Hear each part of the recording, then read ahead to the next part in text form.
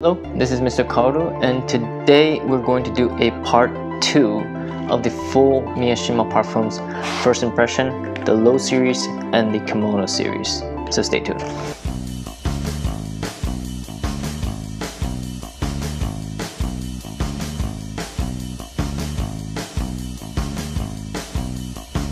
Today we're going to do a full first impression review of Miya Shinma Parfums, and this would be the part 2. And we're going to tackle the Leau series and the Kimono series.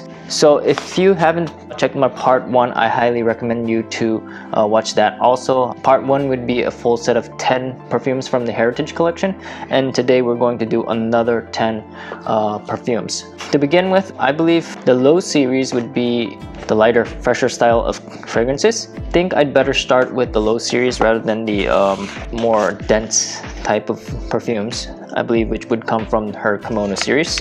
So first, see, this is the only information I have about her fragrances. Only I don't even have any notes, just the genre. First of all her Leau series are, even if they're the fresher style, they're all eau de parfum concentration. I think the first one would be Rudy. All of her Leau style fragrances, except for the new one, are all named after a particular Japan style of colors. So Rudy would be the color of this light blue, which you can see from here. Okay, so now Rudy, these come with atomizer. Okay, yeah, this one is very fresh, a little bit powdery, a little bit fruity also, and very aquatic for me. So it's supposed to be aquatic woody. Yeah, so I mean that's at least the genre that it's coming from. Yeah, it's very aquatic, very pleasing, very mass appealing. Yeah, and there's some kind of saltiness also coming through, which you kind of get from Millésime Imperial from Creed, but it's not that. It's more on the aquatic kind of things. As it dries down, it's getting a little bit sweet. It's woody, but it's not that. It's not too woody. I mean, it's not dry. It's very pleasant. It's almost like, I don't know if it's the right word to use, but it's very soapy, bubbly. Makes you feel very clean. Very nice. Okay, so let's go to the next one. Would be Yamabuki. So Yamabuki would be this color. So the light yellow color, and it's supposed to be a citrus woody. So let's start. Yamabuki. Okay, this one is a little bit more mature. I mean, I think Rudy would be very appealing to the masses, fit to very young people also. Very young, even you know, it's almost kind of even to the extent to me that it's kind of sporty. Yamabuki is a little bit more grown up. There is a lot of citruses in there. I think there's lemon, but more like a lime kind of zestiness. Very nice, actually. I really like this one. Yeah, and then there's that cedarwood woody base. I'm kind of getting a little bit of juniper berry, kind of medicinal kind of feeling to it, which I really enjoy. See, I have no clues for the notes, but I'm not traditionally too good at pointing out notes, so forgive me if I'm totally wrong about the notes. Yeah, so there's a little bit more matureness into this fragrance. Very nice. Can't stop smelling this one also. I mean, I really like Yamabuki. First impressions are fabulous. Next one would be Kikyo. So Kikyo would be a flower. When Kikyo represents a color, it's supposed to represent this light purplish color. As per her notes, it's supposed to be a spicy citrus. No other explanation except for that. So really challenging for me. By the way, these samples come in very beautiful packaging. Very okay, great. This is another one that I really like. It is citrus, obviously, while having some cinnamon notes. not ginger, but maybe cinnamon, clove, kind of very lightly distributed. It hints me a little bit of the incensiness, and it really reminds me of Japanese incense, and you know, like Japanese temples, Buddhist temples. But it's not that harsh, it's not that dense, it's not that smoky. It's very put together in a very light way. Yeah, so it's a very fresh take on the incensey, temple-ish like qualities of Japan. I really enjoy this. Yeah, so this one's good. Next one would be Matsuba. So it would be this light green color. And Matsuba is supposed to be a minty aromatic. Okay, this is another different one. Okay, massively minty. Masses and masses of mintiness. Very herbal, very fresh. Oh, this would be an awesome summer fragrance. Very herbal, yes. I feel the basil, rosemary. I mean, doses of mint. I mean, it's like cool crush of mint and ice. It kind of reminds me of mojito without the boozy nature of it, and it does really you know, the mintiness really does match with this coloring, with the Matsuba color, with the light green. Yeah, and then it's getting a lot more aromatic and aromatic. Yeah, I can feel all the herbs. This is awesome. This is great. Ice and mint and herbs come into mind, really. Kind of a sweetness. I don't know what's that coming from though. This is super. I mean, I think this is my favorite one so far from the Leau line. Matsuba, very interesting. Yeah, I mean, I keep getting the smashed ice mint, you know, explosion kind of thing. Okay, so the next one would be Momo. Okay, Momo would be peaches in Japanese, and it represents this color. And it's supposed to be a fruity floral. Yeah, it's a little bit more darker color compared to the other Leau lines. Okay, so immediately I get a lot of flowers. Doses of rose, maybe geranium. I mean, initially I'm not getting too much fruitiness. It's all about watery floral. Yeah, I'm getting a little bit of powderiness. Irisy powderiness. I mean, yes, there is a little bit of a sweet, fruity kind of touch there, but the fruits don't pop up as much as I would have expected it to. It's really elegant. It's not peachy at all.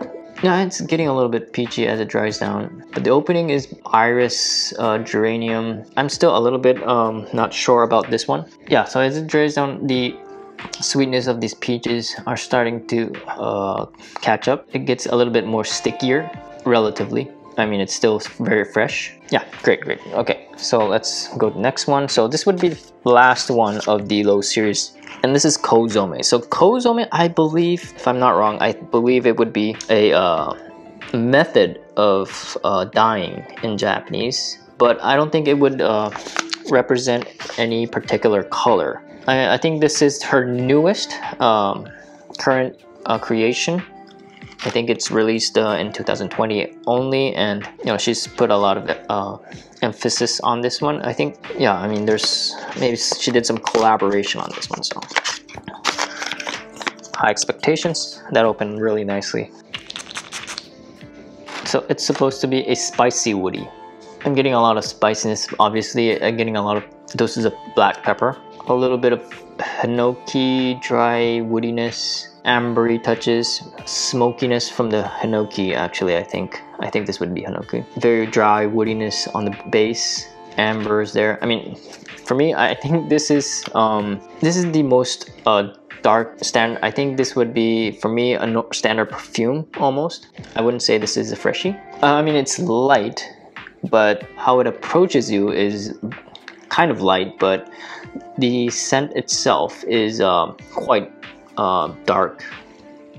I wouldn't say dark, but it's perfumey. Okay, so I get a little bit of powderiness. I think this would be some Kimono. Yeah, and then it's blending with the woods.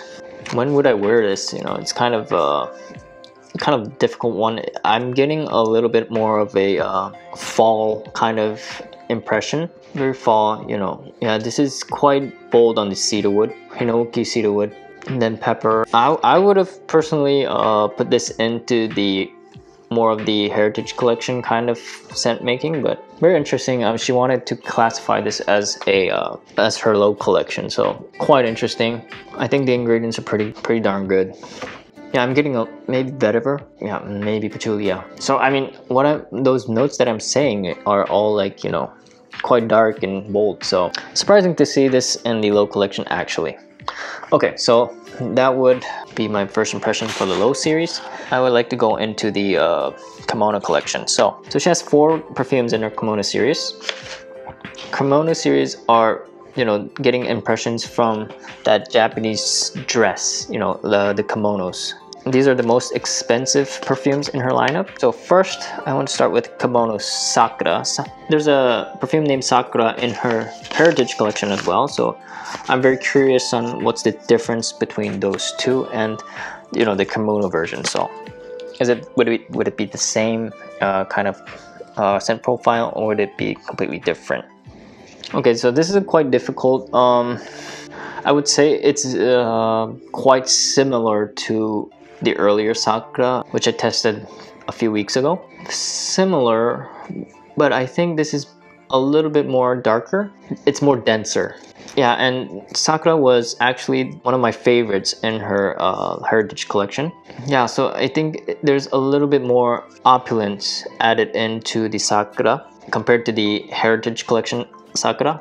The heritage collection Sakura was actually quite casual. It was very mass appealing, very clean, fresh floral fragrance for me. I think this would be cherry blossom scent, but you know, I'm getting ylang ylang and roses. I think this would be a heritage collection Sakura on steroids. You know, you're getting a little bit more oomph to the entire experience. Fabulous. I very much enjoy this. If I'm buying, I'd say I'd prefer Kimono Sakura over the heritage Sakura. Very elegant, exotic, floral. Awesome. Okay, so that's great. So next one would Kimono Kaze.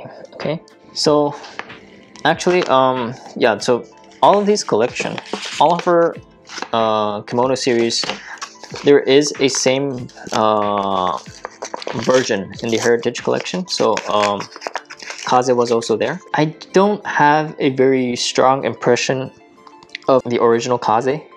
I'm not sure if I'm supposed to say original, or I don't remember it too much. It didn't really stick to my memory that well.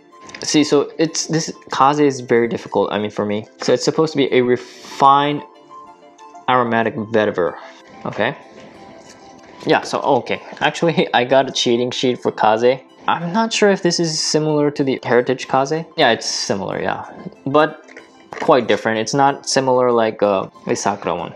So it's supposed to be refined aromatic vetiver. Top is yuzu, pine leaf. Heart is jasmine, olibanum, cypress. Base is cedar, vetiver, oak moss, and musk.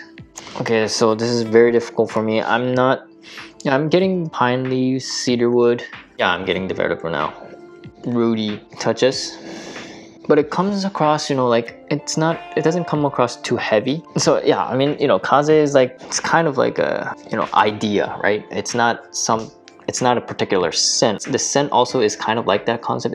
You can't really jump onto a conclusion that this is like this or this is like that. I don't think it's correct to say it's a strange smell. It's a hard one to put conclusions on. It swifts around. You get different impressions of it, you know, on each sniff. It swivels around like, you know, like the wind or something. It's not too overpoweringly dark. I am getting the vetiver, I'm getting the woods, but it's very hard to distinguish. Okay, so that would be Kaze. Personally, it's a little bit difficult one for me. Okay, so next one would be Kimono Yuki.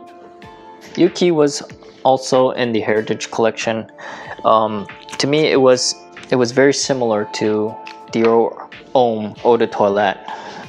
It really reminded me of that. Let's see what this one smells like. Okay, again, a very exotic iris opening. Okay, so this is going into a very different direction. It's not going into that chocolatey, you know, cocoa kind of vibe the heritage one had. It's going to more of a aromatic kind of direction. I mean, sorry, the other one was also aromatic, but it's not going into that lavender cocoa kind of vibe. It has a zestiness, and there's something very sharp. It has a very sharp pepperiness. So this one's very interesting. This is a peppery, irisy, and then herbal take. The opening was quite same to the earlier Yuki, but this is completely different now. It's in a pepper herbal kind of composition right now. And then there's a little bit of animalicness. I don't think it's civet, but some kind of slight animalic touch. Yuki is supposed to mean snow, but does it remind me of snow? Not really. It doesn't remind me anything like snow. Maybe the irisy part, but this iris doesn't also go into that powdery nature, which is quite interesting. Yeah, so this is very different from the Heritage Yuki. Very interesting. Yeah, I like this. I like this over the Heritage one, actually. Okay, and then the last one would be Kimono Hinoki. So Hinoki is Japanese cypress. The earlier Heritage Hinoki was quite dry, foresty kind of thing. Okay, the juice is quite yellow, quite dark. So Hinoki is supposed to be spicy, woody. That explains a lot. Okay, yes. Dry, woody, Hinoki, same. It's got a lot more oomph. It doesn't, the earlier Hinoki, it reminds me of a very transparent green, you know, foresty kind of scene, but this one's a lot more, you know, it's got a lot more oomph to it. It's a lot more spicy. You get a little bit oudiness. It's a little bit more animalic, much more smokier. Jesus. Fabulous. Yeah, this is great. It's got a lot of black pepper spiciness with Hinoki, woods, dry woods, quite smoky, intensity, but it's still kind of holding that transparent nature in the background. I mean, it doesn't completely go into a sticky or anything. It's still maintaining that transparency. Awesome. I think I like Hinoki the most, even though it's very bold and hard, but it's still got that transparency. I think I like this the most. Otherwise, I think I liked Matsuba from the Leau line today.